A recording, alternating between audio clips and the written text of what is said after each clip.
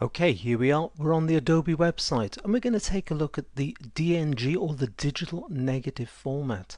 Now, on my CS4 DVD, just quickly flip into this. If we just scroll down, you will see that I've done a whole load of videos concerning Bridge, as well as saving the images from your camera as they're coming down, converting them to DNG, and the benefits of using the DNG file. There's also a PDF file on there sort of outlining the major benefits. Coming back to the website of Adobe, which is www.adobe.com/products/DNG/. Right, here you will find a wealth of information concerning the DNG format. You'll find some of the manufacturers which are now sort of putting in DNG. As a matter of course, you'll also find the camera manufacturers, as well as the platforms in Photoshop that are using it through to Photoshop Elements, and not forgetting Lightroom itself, that's also supporting DNG. As I say, there's a whole wealth of information on the website, so pop along, check it out. But one of the major things which actually helped to persuade me into going for DNG is the archival confidence. In other words, that picture you took today, will you still be able to open it tomorrow? Well, perhaps not tomorrow, but you know what I mean. Your children, will they be able to open it? Or your children's children? Now there's a thought. So that's the one thing that helped to persuade me. Now, using the standalone program, you can come to the top right hand corner here, and this is where we can download it.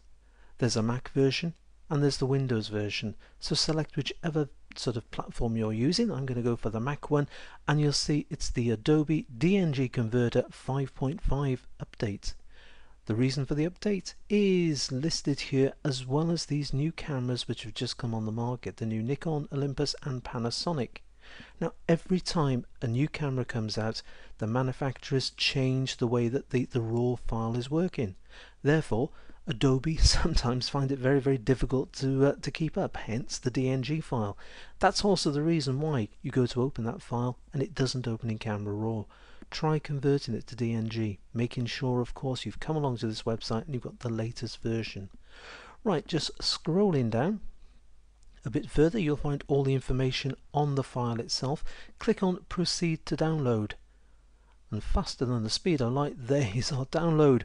Right, this is the standalone version.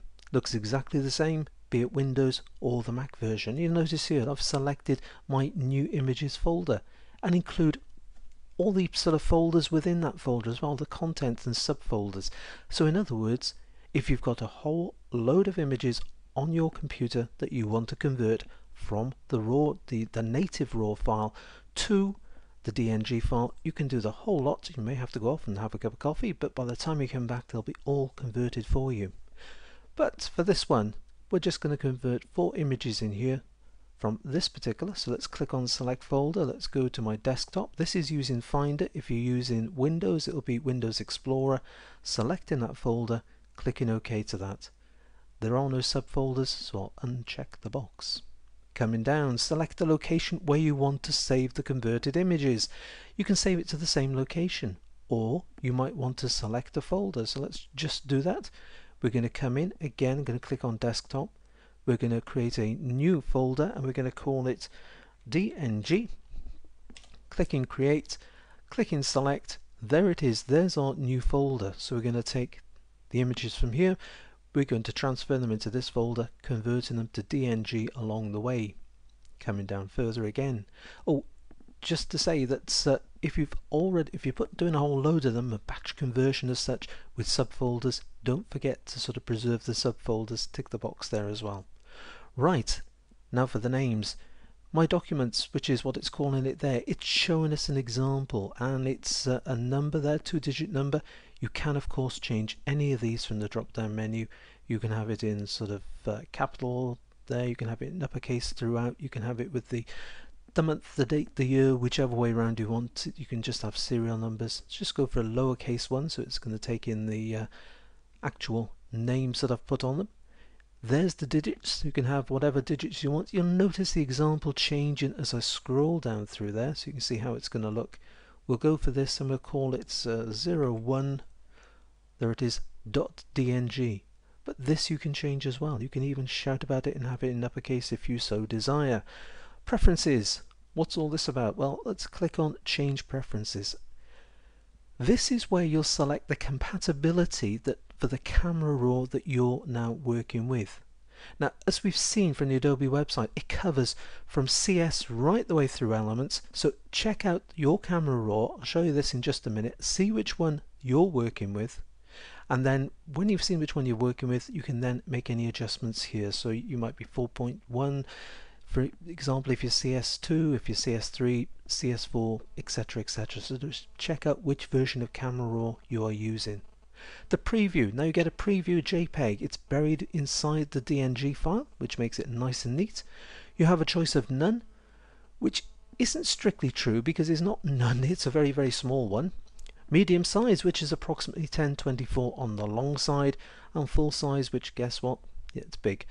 Coming down, you can embed the original raw file. In other words, what that means is the original raw file, for example, if these are sort of Nikon files, so what you can do then is they'll be embedded as well as the DNG, so the NEF file will be embedded with the DNG file. It does add to the file size of the image, so I tend to leave that switched off.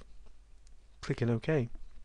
Coming down, if you did embed that file there, this is the button where you'd use to extract it.